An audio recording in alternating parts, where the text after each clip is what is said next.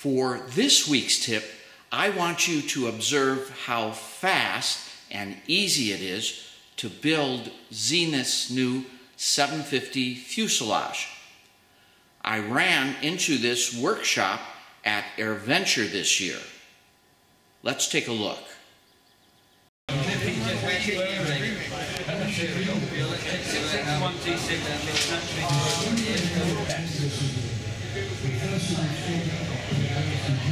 Okay, so we pop it in there. That's going to work. Here I've got another one here. Okay, so let's just talk a little bit about sheet metal handling. When you're handling sheet metal, never hold it from the bottom, because if somebody pulls it, you'll learn to speak marine very quickly. Never hold it from the sides, because if it slips through your hand, you'll learn to speak engineer really quickly. Hold it from the top, and then you can speak like a nut the rest of your life. Okay, so what we're going to do here, if I can get somebody else in here, 2 hands. You guys, nothing there, that's it, we're going to pick that up. And we're going to hold it, mind that camera, we're going to hold it up like this. And whilst we're holding it up, they're going to pop some steel beams on the table. The steel beams are 2 inches, and the clecos are just under 2 inches. And now, I've got one more beam to come in here. Landon, are you that strong? And Landon pushes the beam through. Oh! And he's hit me. No, you didn't. Okay, and then if we hand that over to you guys there, hold it from the top, and we'll lay it down together. Isn't that beautiful? Right. So you know the game now. We need a cleco with no more than 2 holes between them. Okay, so get those copper clecos back in there. Building aeroplanes is a family business. Get young people involved. Where are you guys from? Chicago. Where? Chicago. Chicago. Is that a safe place? Is Al Capone still there? Okay. So, yeah, you're from Chicago. What plane are you building, guys? You're not building a plane? Find me your father. Bring your father here now. Your confidence in your build. Are you teaching these guys, Landon? You're teaching them. Okay, so let's see them pull. You're on the clecos. Okay, there's a young lady behind you. You need to get her doing some rivets. Come on, you're the crew chief. The crew chief doesn't do all the work himself. He gets the others to do the work too. So explain to this young lady what to do. Okay? I know young ladies are difficult to speak to. Okay? There we go. Now, that's it. Can you slide it on to the next one there? You know, Lauren, we have a very famous pilot in the UK called Lauren Richardson, and she's an aerobatic pilot. You're going to do some more there? And your brother's name is Tommy, you're sure? How do you know that's his name? Because school doesn't teach shop anymore, so we've got to do it at home. If we want our children to have those skills that they're not teaching at school, you can bitch about it, or you can get on with it and teach them at home. So, if you think about it, what are we learning here as an education thing? We're learning to count. Because we're constantly counting things out. We're learning about sizes. We're learning about... Can we just read that? Okay, we're learning all of these different tricks. Okay, now Claire, are you going to come round here? Landon is 12. Claire is 7. Or do you want to come with me? Would you come with me? You want to go with... I'll go with Mummy. Mummy is less scary. Okay. Okay, so let's do one over here which is easier for you to reach, because you're not very tall. You know, Claire, you do know that we need smiles to make this work. It only works if you smile. That's a beautiful smile. All right, Claire, so let's come on over the top there. All the way down. Now pull the trigger. You are building an aeroplane. Now that gives a bigger smile. Do you want to do another one? Yeah? Okay, don't forget to look at Daddy and smile. Big smile. Fantastic.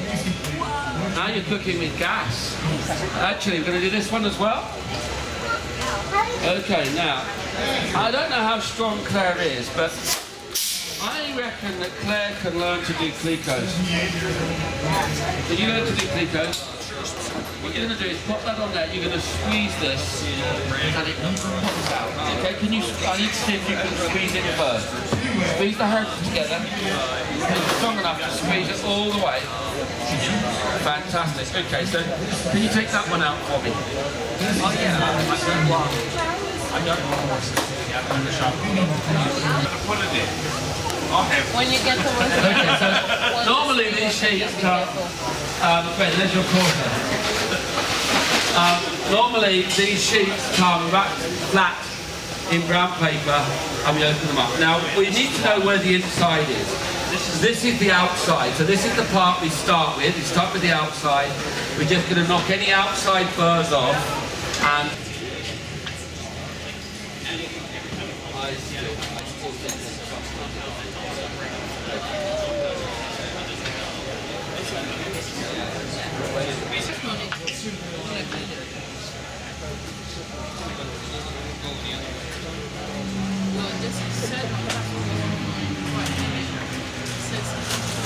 check it.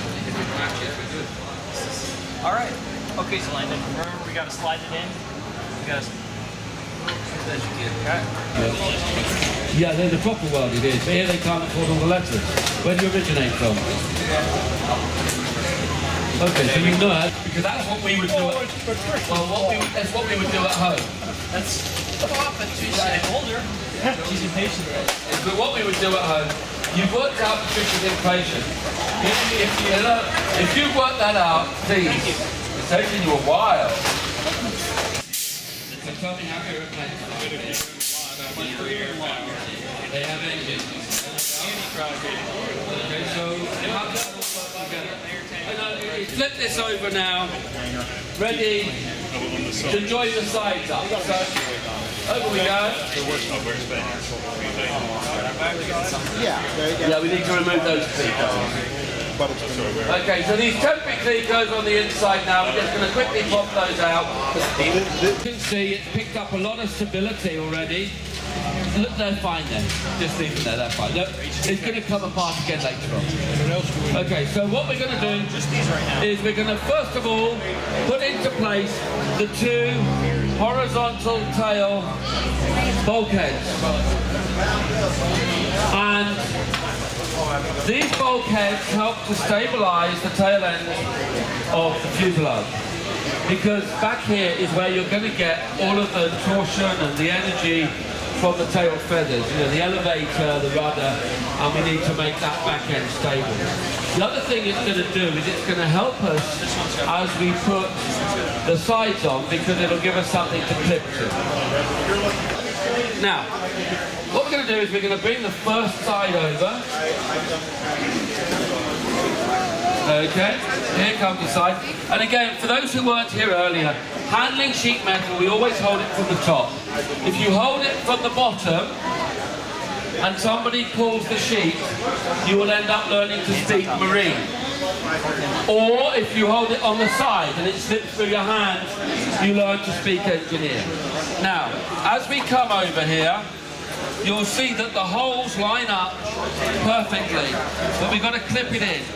And those of you who watched earlier, we left the last two rivets out so that we can simply, if we're out here, pop that one there we go.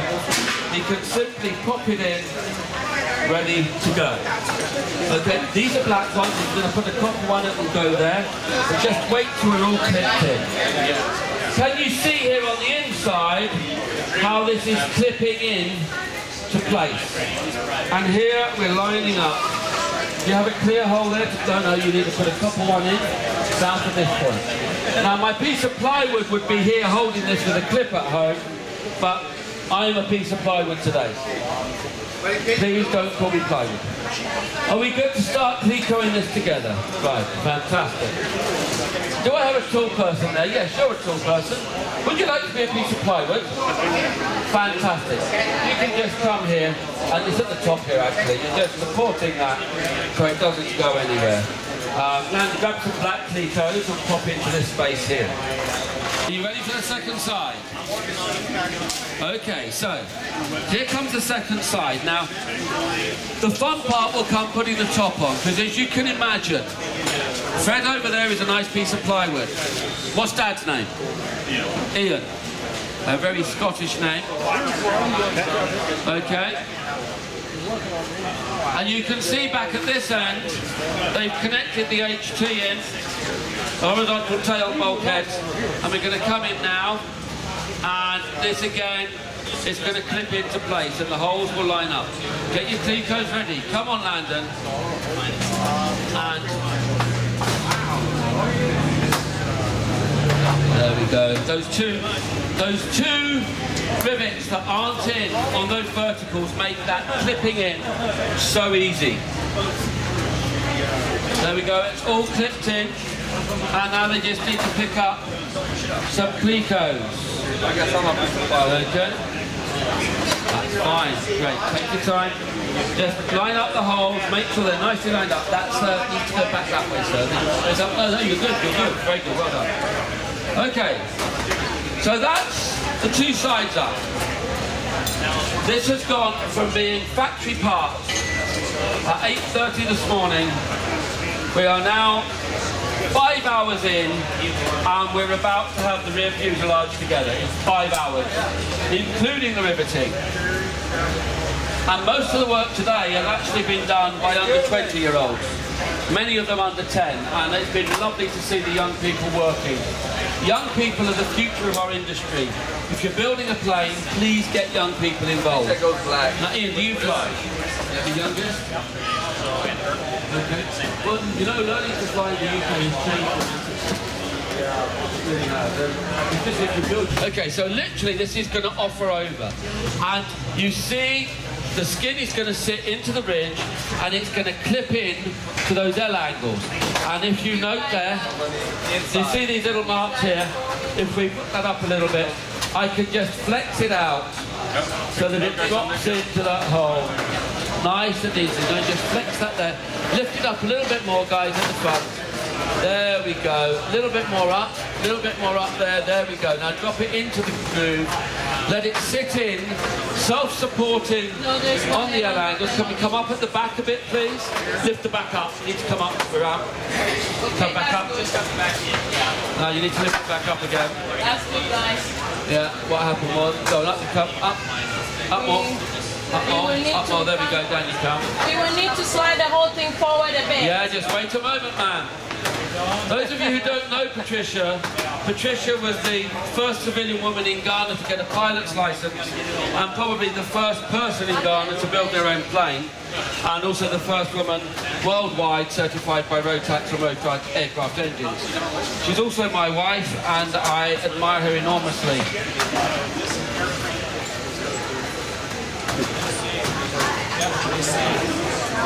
Okay. One here to give you a break before your arms. Okay, so how long has that taken? You always think this is going to be difficult, yeah?